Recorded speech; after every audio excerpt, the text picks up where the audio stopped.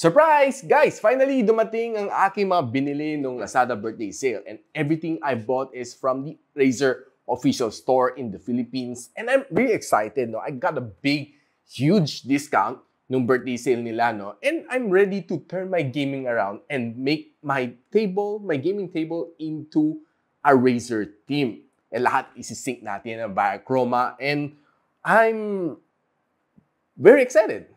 Are you? Tara, samahan niyo ako.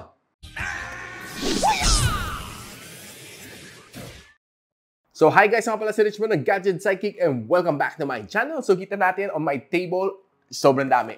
I probably naubos ang aking pera sa kakabili na itong mga stuff from Razer. And hindi ako nagsisisi. I know Razer is world-class gaming mga devices here, gadgets. I know that this is the choice of great gamers out there throughout the world.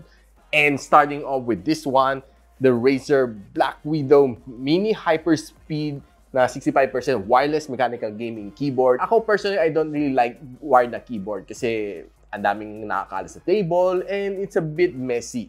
Parang wireless, ang ganda tingnan, malinis sa yung table, walang wire. Yung nga lang, of course, sometimes sabi nila, your gaming might be compromised dahil baka malag or whatsoever.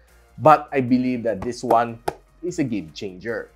And meron din ako dito is the DeadAdder X Hyperspeed na wireless gaming mouse. Like again, tulad ng aking keyboard, ayoko na may wire, so tinry ko ito.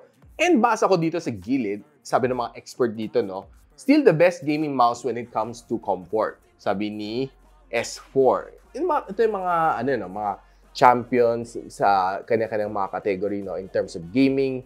And I believe what they say. So, gusto ko rin i-try, no? Kung totoo nga ba itong mga pinagsasabi nila, pinapiprint nila dito sa gilid, or just pure advertisement? Malalaman natin. And of course, to add some excitement to our gaming, bumili rin tayo nito. Itong si Wolverine V2, na wired gaming controller, which is designed mainly for Xbox, pero pwede natin itong gamitin sa ating PC to, well, play those games like NBA, 2K, and of course, siguro some shooting games. Gusto natin i-try kung gano'n ka-okay nga ba to. Or probably some RPG games. And I'm sure, kasi pag nasa keyboard ka medyo nakakangawit pag RPG, but this one, it's really designed for gaming.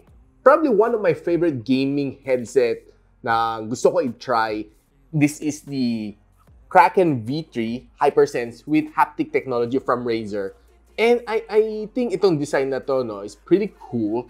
And of course, meron pa siya microphone kung gusto mo may kausap ka during gaming. It's pretty good.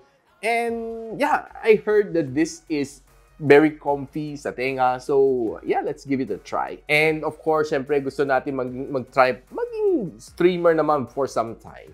And we have here is the Razer Siren X na condensed streaming microphone. So, hindi lang siguro ito pang condense. Probably we can record some of our videos using this one.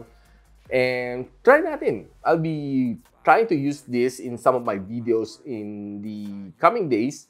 Ita-try natin kung gaano ka-okay siya ang sound neto, kung masusurpress ba niya mga ingay, kaya ba niyang i-cancel lahat ng echo dito sa aking room na hinahanap-hanap ko, no, on microphones na hindi ko pa rin matama. Of course, siyempre, it's probably one of the problem here in my studio is the echo. Hopefully, this one can solve my problem. Ito, siguro one of my good investment dito sa binili ko, no, is the Razer Base Station Chroma na USB headset na stand, pang sabi ko na headset, plus may Chroma siya sa ilalim and meron pa siyang dalawang USB port nandiyan sa ilalim. And I'm sure na I'll be plugging in this one together with this one just sa base station na ito. And I'm excited. And the final product nandito sa aking table from Razer, of course, is the Goliathus Extended Chroma na sobrang haba na RGB gaming mousepad, no? And it's really isa sa mga hinahanap ko talaga i-fill up yung table ko. Then merong may color, may ilaw ang border ko. And it's connected through Razer Chroma RGB. And I'm sure lahat to pwede natin connect using the Razer Chroma RGB to make our gaming experience to a whole new level. So I'm really excited i-mount to sa aking table and haratin natin kung ano yung tsura nga ba ng aking bagong gaming setup.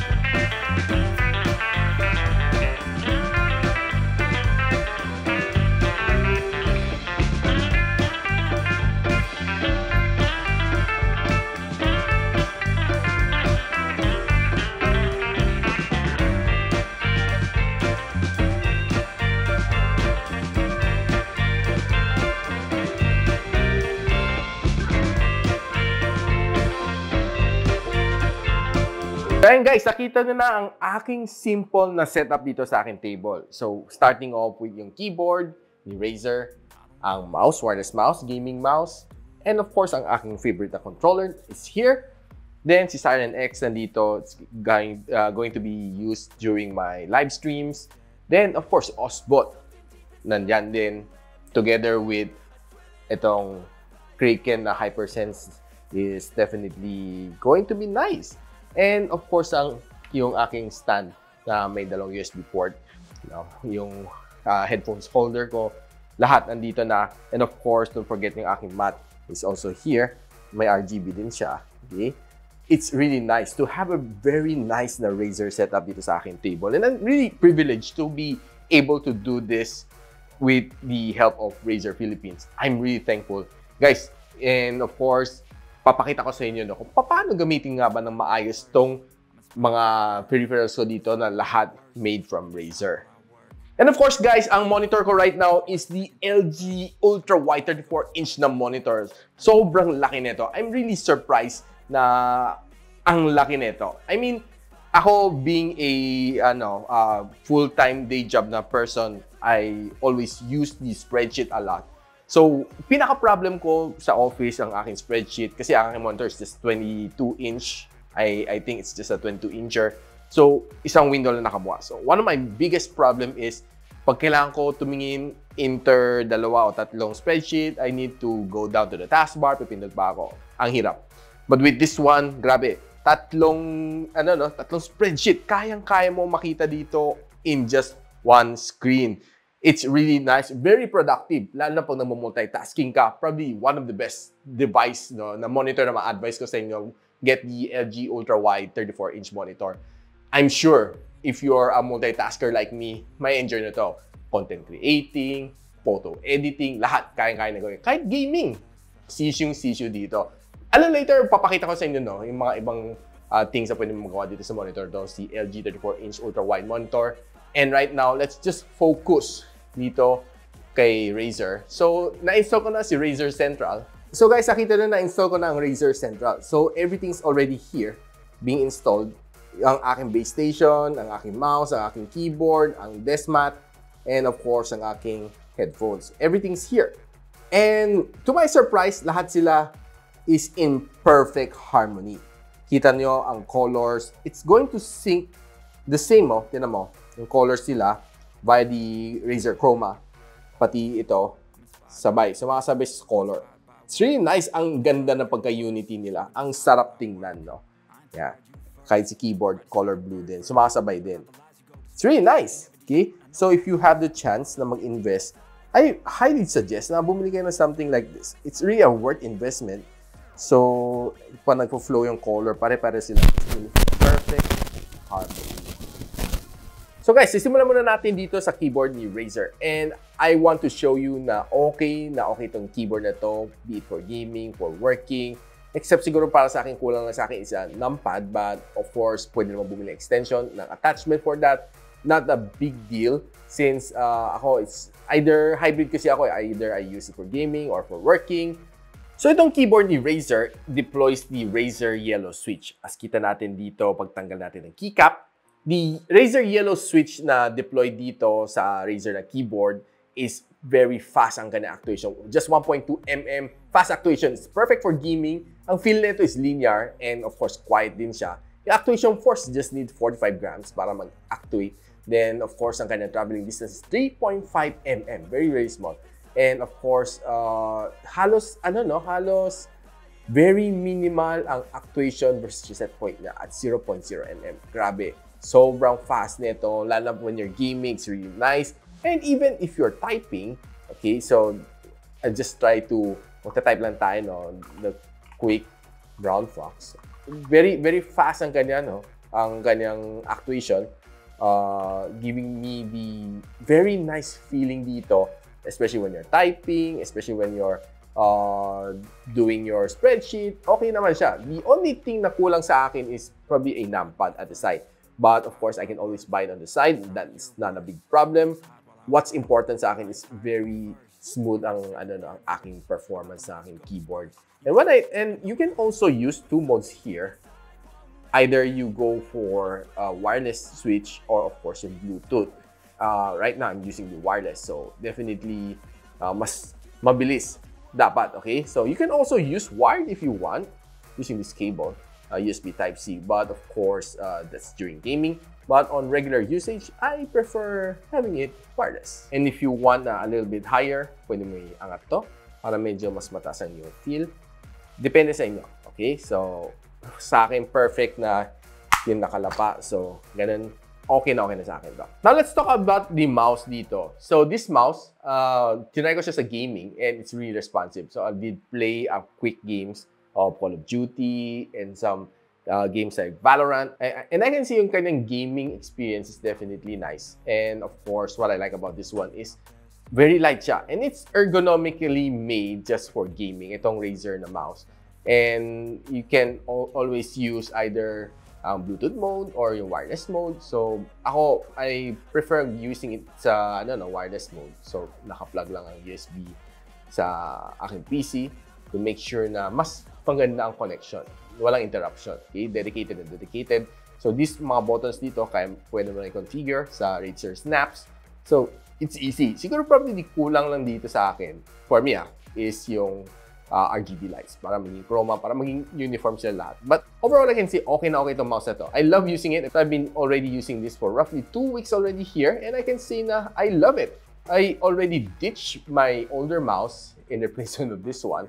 So, I can't really wait na palitan. Kasi, ang ganda ng kanyang feel dito sa aking table. And right now, let's move over dito sa gaming controller ni Razer. So, I can say that this one is almost similar to that of the Xbox. Actually, pwede mo gamitin sa Xbox dahil I think license naman to manufacture to mga gaming controllers for Xbox. But you can also use it for PC na usage, So, I can see yung kanyang grip. It's almost the same sa Xbox. I previously had the Xbox One. So, alam ko ano yung itsura ng kanyang keyboard. So, these are yung mga pang navigation. Then, of course, these have some other function. May RB, RT, okay? So, M2, andito lahat. So, lalo when you're playing some shooting games, this is definitely something na gusto mong gamitin or mga fighting games. It's going to be very helpful. Dahil when you're fighting, minsan gigil na gigil ka. It's going to be faster playing it here than playing on the keyboard. And I can see yung grip niya is nice. And hindi siya slippery. Made out of yung fabric niya, yung materials niya. Hindi siya smooth. It's quite rough for nice gripping dito sa gaming.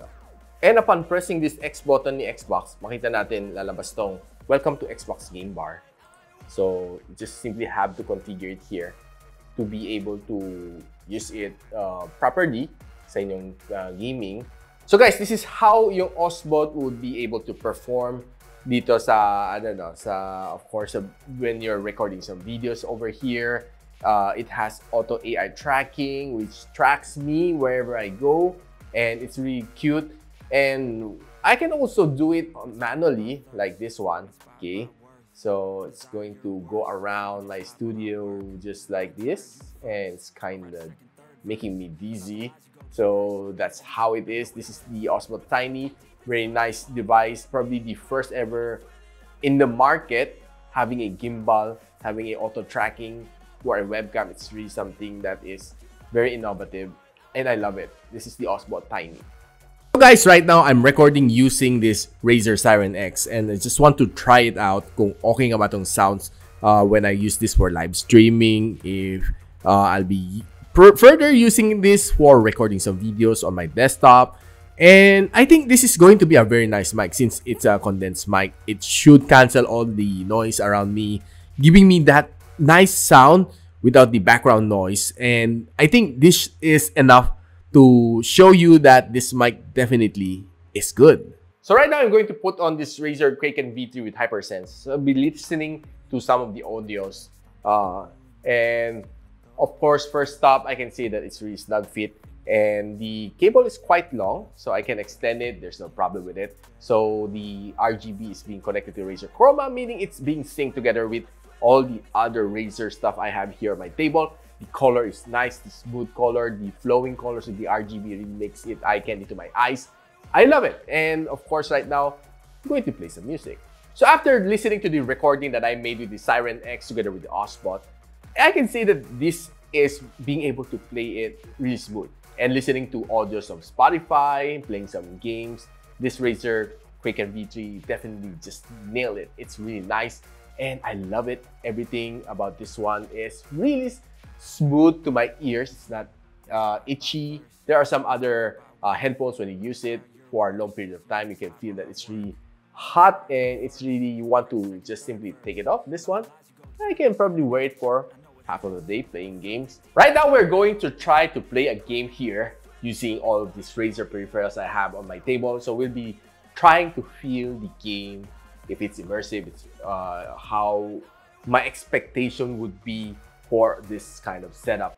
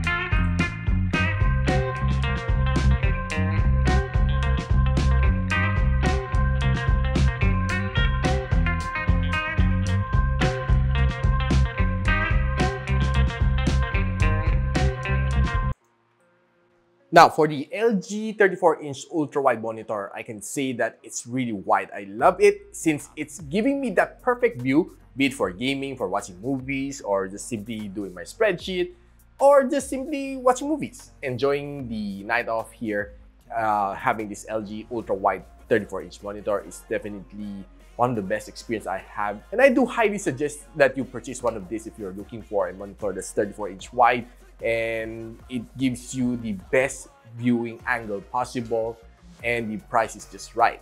And if you want to know also where you can buy this LG ultra-wide monitor 34-inch, I'll just pop it on the description box below. So after playing with these peripherals, playing the Call of Duty here on my PC, I can say that this keyboard really responded really nice. Since it has the Razer yellow keys, the response is fast and I love it. And of course, the mouse is equally fast. The response rate is quite fast. Every click I made is really nice. And of course, having this Razer mouse mat over here did help because it is made simply to game together with this Razer mouse that I have. And of course, I can say that the Siren X has a pretty nice sound, especially really nice for streaming. The Obsbot is especially well, and I love the way that it handles the video, especially I just simply need to calibrate it a little bit more, but overall I was able to use it to record some video. Pretty soon I'll be using it on live stream, so stay tuned for more of that. And of course, the stand here is pretty much useful, especially having 2 USB ports down there is especially very helpful, and I love it since I can simply place my favorite headphones over here, which is the Kraken V3 with HyperSense, and it just simply sits there pretty well. And it's pretty much of a Razer setup here on my table, and if you want to have similar setup like this one, I'll be popping everything on the description box below. Just check it out. And of course, if you like this video, don't forget to like, subscribe, and of course, click that bell icon so you don't miss any future videos here from my channel. And pretty soon I'll be mounting this one, the Yeelight LED screen.